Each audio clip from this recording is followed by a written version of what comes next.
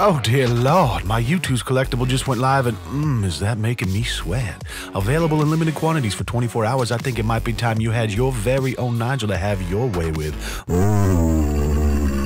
About a month ago, I posted a very special Insufferable Instagram recapping almost all of the previous series subjects to see how they were surviving these days in the unforgiving battle for online relevance. And you guys really seemed to enjoy it, but I made one fatal mistake. I left out the godfather of deplorables, the infamous Boonk Gang. And boy, did you guys let me know it in the comments. Good Christ. Now, in my defense, Boonk wasn't technically part of Insufferable Instagram because I hadn't solidified that as a series at that point. Anyways, enough of the semantics. Here's your flipping Boonk Gang update, jerks.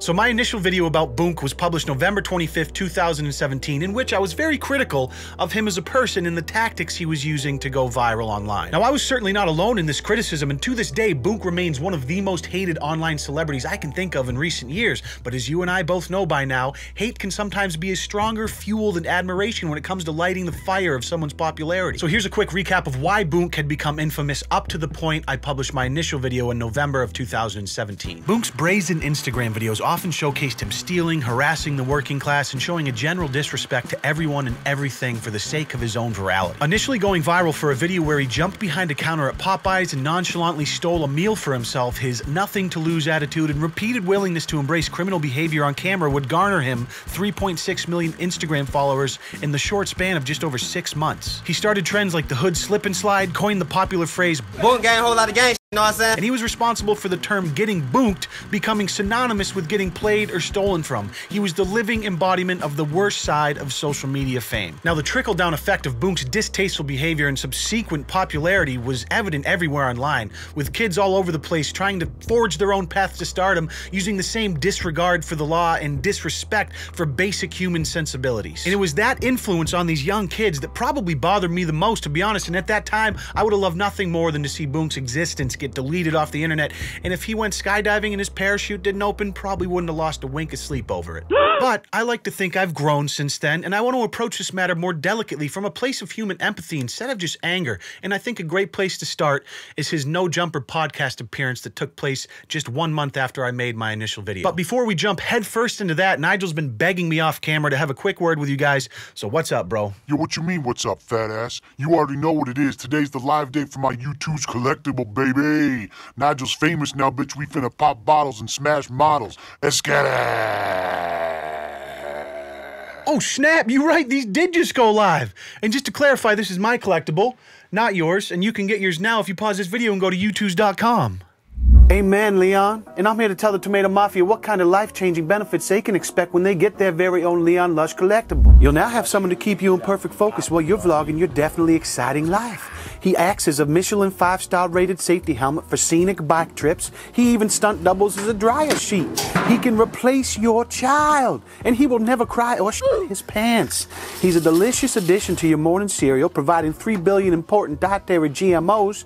He can also replace your water intake for maximum hydration. He'll offer encouragement when you're pinching off a tough one. And finally, he'll keep your wife happy at night while you're up late editing stupid YouTube videos. The evidence speaks for itself, so stop what you're doing and open your browser and go to youtubes.com and change your life today. Now, these ship worldwide, and they ship absolutely free, but they are in limited quantities, and they will never be made again. So take that giant leap of faith and lead yourself into a more fulfilling life. Hallelujah. In this hour-long podcast, a visibly and admittedly sober Boonk, which he stated was a recent decision. I just stopped.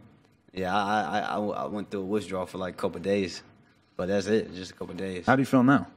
I feel good. Takes us through a journey through a large portion of his life and his recent rapid rise to popularity. But it was my first experience seeing a more human side of Boonk outside of the obnoxious viral videos that he became famous for. Like me, I'm coming from nothing. I ain't got shit to lose. You know For real. what I'm saying? I mean, that's what you could tell. That's what I would say when I watched your videos at first. I was like, man, this guy got nothing to lose. I ain't got shit.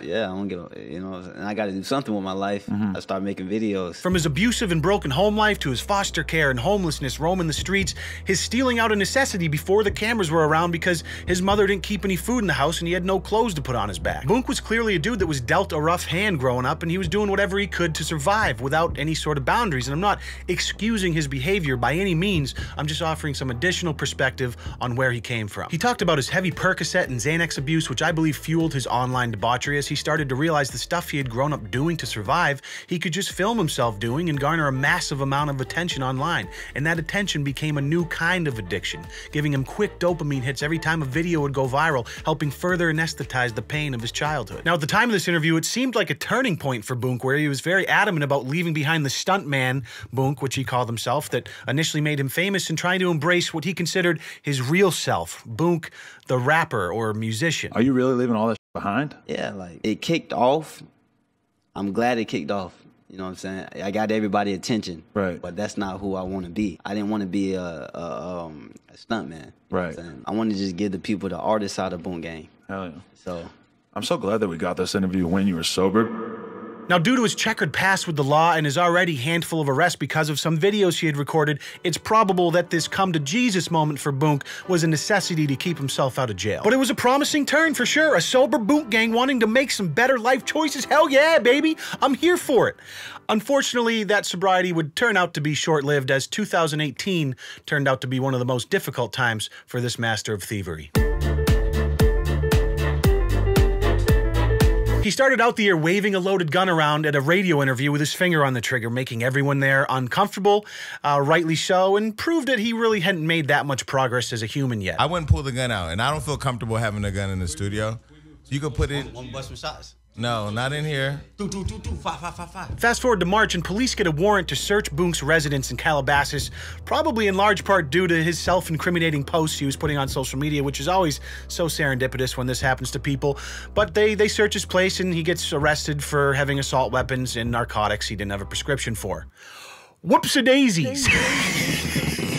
Anyways, he got out on a $35,000 bail, and from here, things start to spiral pretty rapidly. Now, Boonk had mentioned in the No Jumper interview the possibility of him getting signed with Offset, but that never came to fruition, and it seemed pretty clear over these past couple months that he had really been pushing the music career, and it wasn't quite popping the way he had hoped. It seemed...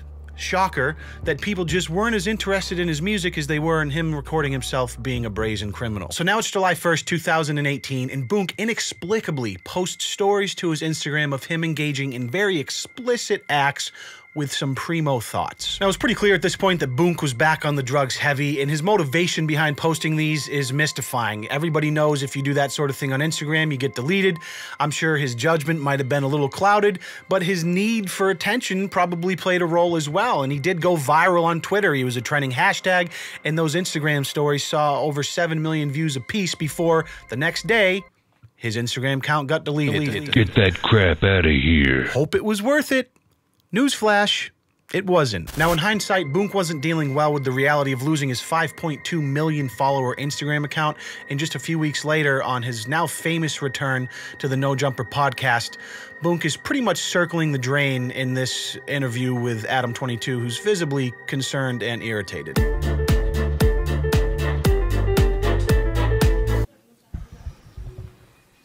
All right, well, listen. This interview going viral. Well, he was right about that. So what's going on?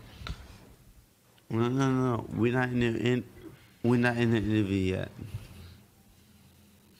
We're just chilling right now. So You know we're live though, right? Now, from what I understand, this was unplanned. Boonk just showed up obliterated to Adam's podcast studio, and Adam didn't want anything to do with it, but he just rolled with it for about 30 minutes of Boonk's incoherent ramblings, and were able to get a couple of points out of him before his famous clip of him basically passing out and falling into the wall of the studio. Okay, why did your Instagram get deleted?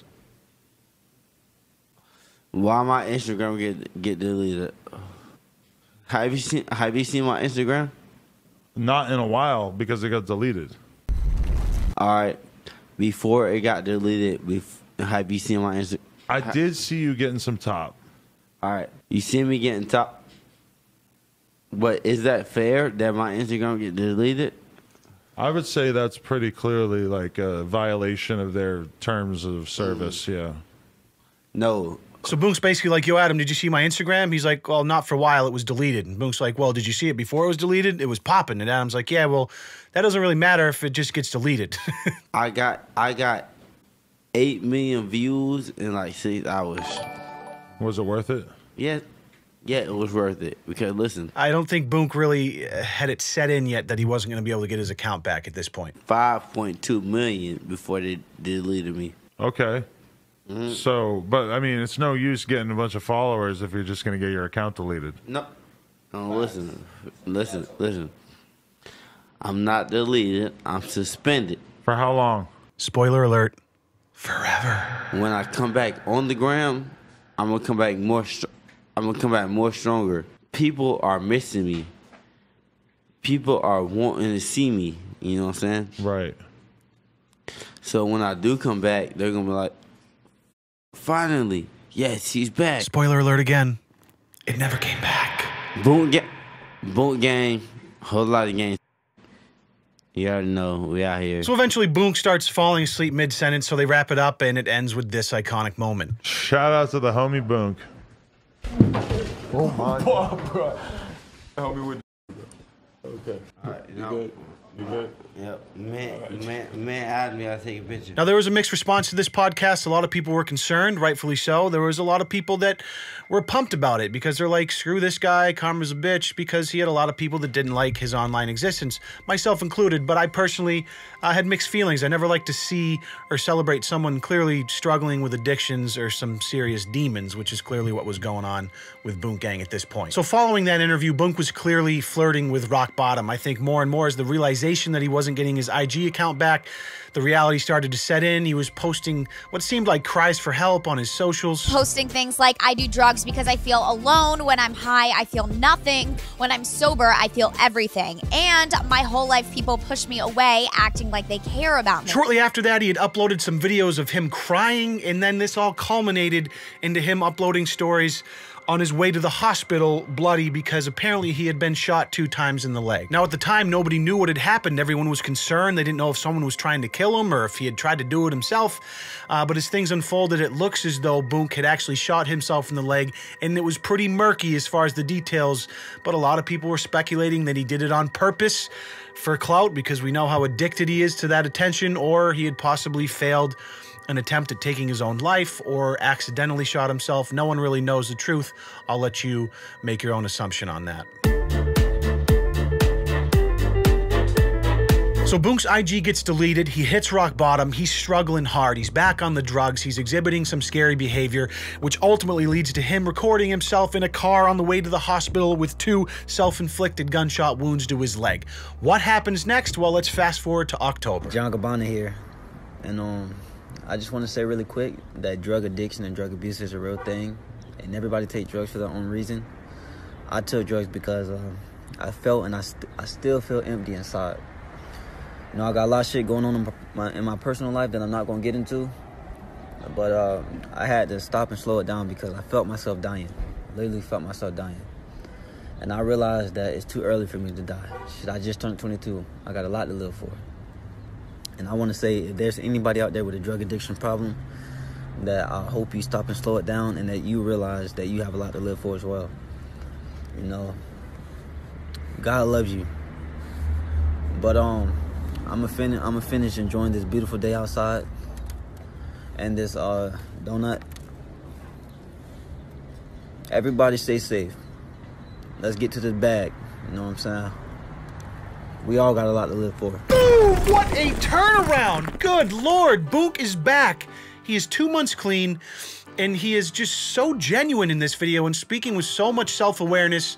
It really made my heart tingle. On a human level, it made me happy to see a video like this. Boonk had hit rock bottom, scratched and clawed his way out of it, and now 2 months sober, we witnessed the death of Boonk Gang in the birth of John Gabbana. He released an album around this time as John Gabbana, and he had some world star hip-hop exclusive music videos that were being uploaded.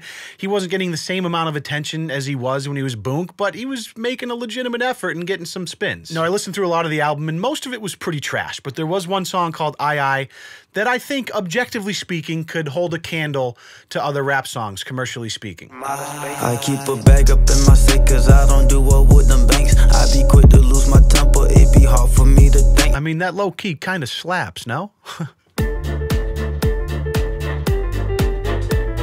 So now we're in 2019, and the first couple of months John Gabbana would be spending in jail. Is Boonk in jail? That's a good question. My dude right here will be able to answer that a lot better. I can't answer that question, to be honest. Is Boonk in jail? Hell nah. You know what I'm saying? Real Crip just got out yesterday. So it looks like he was eventually sentenced for the May 2018 arrest for the assault weapons and the illegal narcotics, spent a couple months in jail, and then was released late February 2019. Boom, what happened?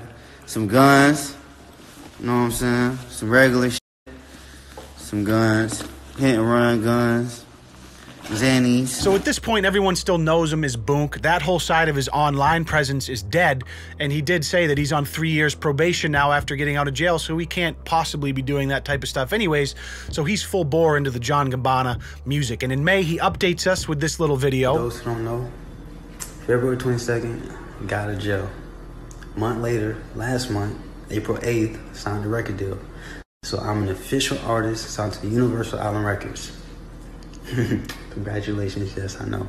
I got a project dropping. It's an EP, The Book of John. All my fans should already know about that. You know what I'm saying? 6 songs, no features. So far, no features. Apparently, he signed a record deal with Universal Island Records. He's got an EP on the way. At this point in time, nothing's been released, but it looks like things may be looking up for the future of John Gabbana. 6 weeks, while you're together. Or not, because 6 weeks ago, in the beginning of July, apparently Boonk was out and got in an altercation with some people. Nobody knows really what led up to it. Some people are theorizing that he was going back to his old ways and trying to do some dumb pranks in public, but some guy came up out of nowhere and sucker punched him in the jaw and just shattered it to pieces. I'm not going to show the footage for obvious reasons, but it's easy to find online. But anyways, Boonk had to have his jaw wired shut for 6 weeks, which makes it not only difficult to eat, but probably can't do a whole lot of rapping in those 6 weeks, so it might have to put John Gabbana on ice for a bit. Now, as you might expect, there was an overwhelming response of people happy that he got demolished and had to have his jaw wired shut, because the stink of his ex-career as a thieving dickhead hasn't quite washed off yet, even though he's trying to make strides in a new direction as John Gabbana. So here we are, the legendary thieving Boonk Gang whole lot of gang, you know what I'm saying, is now John Gabbana the rapper. His socials are an absolute mess. From what I can tell, his Twitter is deleted. Obviously, his original IG got deleted. His John Gabbana IG, I think, got deleted, and now he goes by Gabbana.ig, which is literally just 3 posts of him promoting his new release, which just came out yesterday at the time of me recording this. So although Boonk may be dead and replaced with John Gabbana, he will forever live in our hearts as one of the most obnoxious pieces of shit to ever grace the internet. And now he has gone from a caterpillar and flourished into a beautiful butterfly, flying into a career as a cookie cutter, pretty untalented rapper. So shed a tear for Boonk if you must, but grab your AirPods and settle in, because Universal's fresh and upcoming artist John Gabbana is probably currently laying down some fire bars through a wired shut jaw. Thank you guys so much for watching. Thank you for heading to youtooz.com and picking up this limited edition collectible, and thank you for liking and subscribing. Until next time, this is Lou Bega with Mambo number 5. Over and out. You